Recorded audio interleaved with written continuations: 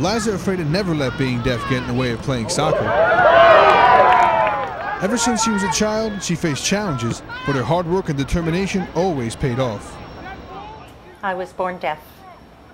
My parents found out I was deaf when I was around 10 months old.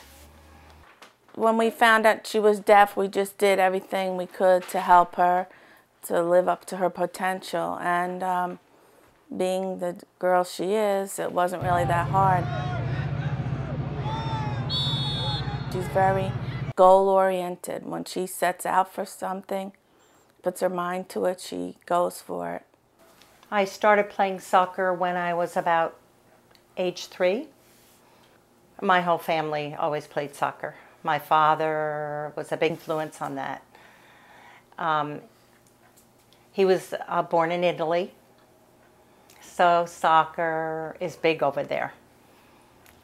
So he brought it here with him, and he was a coach himself too. She was about 3 years old, like she said. She started like she was 3 years old, and I was coaching the team at that time. And at 3 years old, you know, that's all you have to do, just tell them not to touch with their hands, basically, and see if they can kick the ball a couple times around. And that's an accomplishment. But after that, you know, when she was about 5 or 6 years old, you could tell that she had some potential, you know, the way she ran, the way she moved, the way she... You could, if you knew soccer, anybody that knew soccer, you could tell that she had the potential to be something, to be somebody. Go, go! Beat them! Make a run! Beat them! Go! I don't want to take any credit for that, but I think I was the influence because that was the only sport that I really knew, you know, and that was the only thing that I would kind of push towards her. Like, you know, if I had to bring home a toy, it would be a soccer ball. Toys led to varsity letters, which eventually led to a long, successful soccer career at Montclair State. What was it like for Liza and her teammates to communicate, to get that chemistry that's vital for every team? I've been on the team for 4 years, or was on the team for 4 years. I played with Liza for 3 of those years. She transferred into Montclair our sophomore year. We're good friends, talk a lot. We played soccer together for 3 years, and then we also played intramural basketball together last year and probably again this year. So there is chemistry. It's different. It is different. It's probably the best way to describe it. I think the biggest challenge had to be communication and getting along with my teammates, because sometimes you have to be aggressive and go up to them because people get afraid of deaf people. They don't know how to communicate or approach me because I'm shy too. So being aggressive was hard. But I always found a way to connect with my teammates. One thing, I always try to make jokes.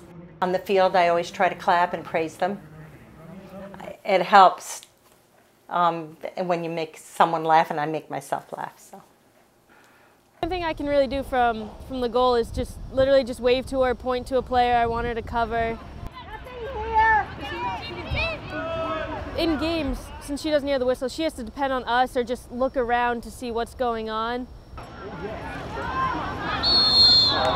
If she's heading toward goal, she's not stopping. And then she looks up and realizes, oh, they called me offsides, I gotta stop. And there have been refs who have yelled at her and be like, what are you doing? And then they're like, oh, never mind. Like, we have to explain to them she's deaf, she didn't hear the whistle. When Liza first got to the team, everyone was kind of distracted, staring at the interpreter, not really listening to the coach, but they kind of become another coach on the sideline. Yeah, you just forget they're there, and you just think, oh, it's Bev or Christy, whoever the interpreter is. So it can be challenging, but I think particularly this season, she really stepped it up, covered her mark. It doesn't matter that she's deaf, she's still a great player. It's fine, it's just like any other player on the team. Liza took her career even further when she was selected to play for the U.S. Deaflympic team. She proved to be the major factor in the gold medal game versus Germany. Well, I knew it was in the second half. It was 0-0. I started to get really, really nervous because one goal can change the whole game. It was almost the end of the first half. I kind of got scared. I said, we're going to lose this game because Germany was really pressing. If Germany scored, my dream would be lost. So I was thinking something has to happen now. But when we came back, we came out in the second half. They came out with a different attitude. It seemed like they were a different team. So I finally scored, and it was like the best feeling ever. All the people stood up clapping, waving. It was amazing. And then when she scored the first goal, that was an unbelievable feeling. And when she scored, then I can't really explain that. It's just something that, it's a feeling that you just, it was an explosion inside, you know, it's my little daughter. Once I scored, Germany broke down, and everyone in our team became more motivated. So it was just, the game was ours. We knew the game was ours. I had the energy to run to the fans and get the American flag